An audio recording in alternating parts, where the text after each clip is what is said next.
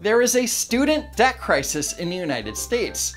College tuition costs have risen 250% in the last 10 years, and according to the Consumer Financial Protection Bureau, student loan providers don't always give accurate and timely information about how best to pay off loans. But ultimately, the main cause of the student debt crisis are the borrowers themselves. Take, for example, Taylor Smith, who has a bachelor's degree in political science and government from Texas A&M.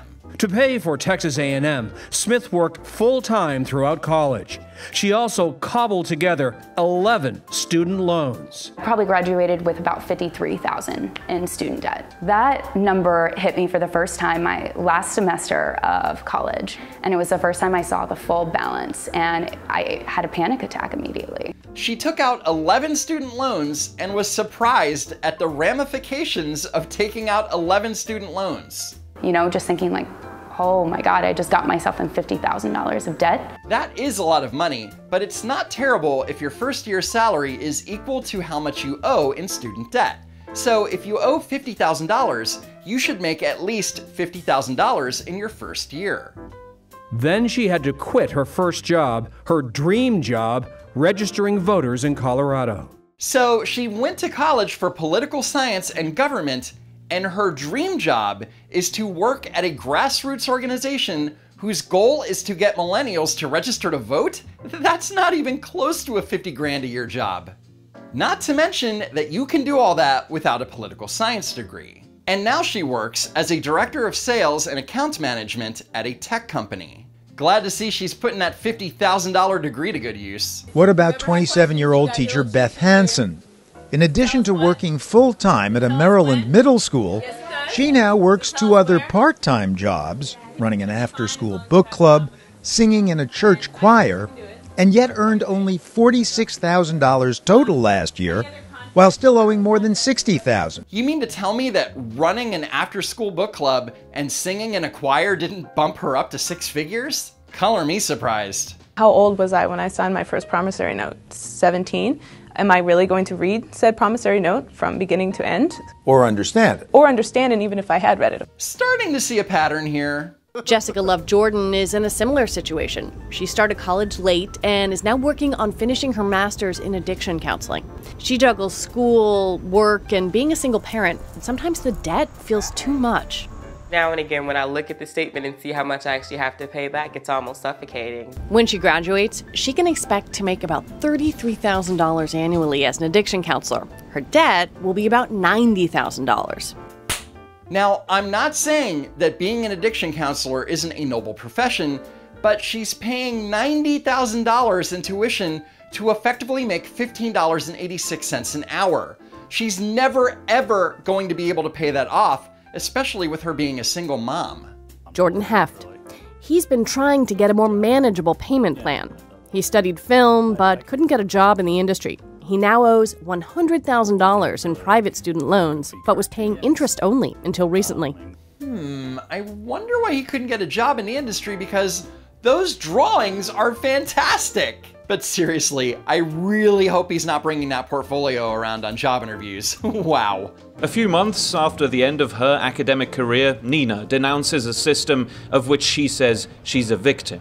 The diploma was supposed to open the gilded doors to a career that hasn't materialized. Nina went to the University of Maryland and has a bachelor's degree in Persian studies. It's a specialized field, and if you have a bachelor's and a master's, you can be very valuable to the US government and have a job for life. I've spent over $129,000 on my tuition, not including the textbooks, not including the time, not including the energy, not including the jobs that I had to take. And I don't know if I'd do it all over again. You don't know if you would do it all over again? If you can't find a job and you claim that you're a victim, why would you even consider making the same choices? And if it couldn't get worse, Nina lives with her mother, who also has tens of thousands of dollars in student debt. Together, they owe $150,000. Talk about the blind leading the blind. Nina's mother is in a slightly better position though, because she works for the State Department and has a good shot at being eligible for public service loan forgiveness after 10 years. But like many people having problems with student debt, it's not their fault. Nina's mother says state governments prefer to see education as a commodity rather than as a public service. How does that happen? It's not like Maryland is all of a sudden unable to meet those accommodations or not wanting to provide services to students for the long haul. This is the future. These kids are the future for the state. But only if they continue to work and live in the state. After this news segment aired, Nina left Maryland to go teach English in China. So much for being the future of the state.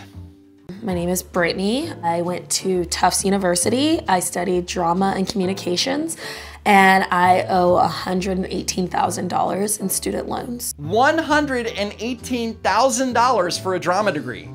I hope it's going to good use. I'm a freelance production assistant. I also work at a dance studio as a receptionist, and I also work for a temp agency.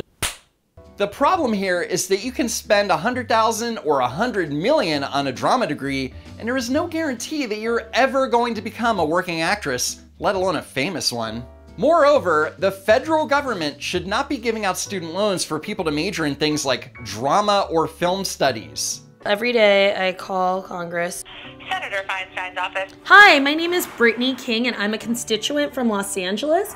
And I was calling to know, what are you guys doing about student loan reform? Aw, that's cute. She thinks that the government is going to pass comprehensive student debt reform. I was calling to know, what are you guys doing about student loan reform? Well, Brittany, since you didn't become the next Regina King, we're gonna forgive your student debt and hand it off to the American taxpayer. Sound good? You think I'm kidding, but that's what some presidential candidates like Senator Elizabeth Warren plan to do. That's why I'm calling for universal free college and the cancellation of student loan debt of up to $50,000 for 42 million Americans. But what about the students who borrowed money, went to school, and paid back their student loans in full? Why do these people now get to pay for everyone else's free college? That's not fair. And thankfully, there are candidates like Pete Buttigieg who disagree with Senator Warren. Americans who have a college degree earn more than Americans who don't. As a progressive, I have a hard time getting my head around the idea of a majority who earn less because they didn't go to college, subsidizing a minority who earn more because they did. And he's right. Furthermore, why should taxpayers get to subsidize Taylor's political science degree when she didn't even use it? Or subsidize Nina's Persian studies degree when she's not using it and working in another country? Or Jordan's degree in film studies. Seriously, what the hell is this?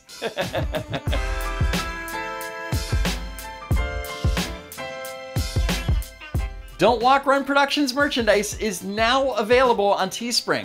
Confuse your friends with a shirt that says Senior Political Analyst, or be a little bolder with the Professional Mansplainer, or just grab one with the Don't Walk Run cat and be part of a secret club because no one has any idea that this cat's related to politics. You can find these shirts and more at teespring.com/stores/don'twalkrun. You can also find a link in the description below. Anyway, thanks for watching, sharing, and hitting that like button. And if you haven't already, subscribe to the channel. Check out the links in the description, and as always, thanks for checking in, and I hope to see you next time.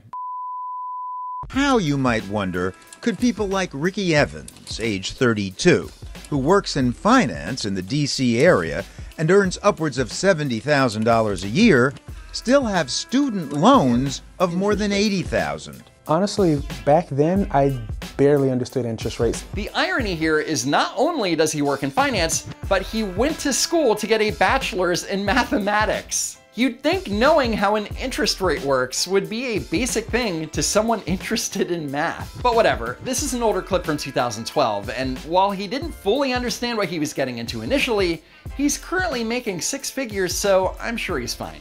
With a bachelor's and a law degree, Jack Kazir is $100,000 in the hole, only to wind up facing today's jobless legal market, $100,000 in hock. Yeah, at least $100,000, yeah.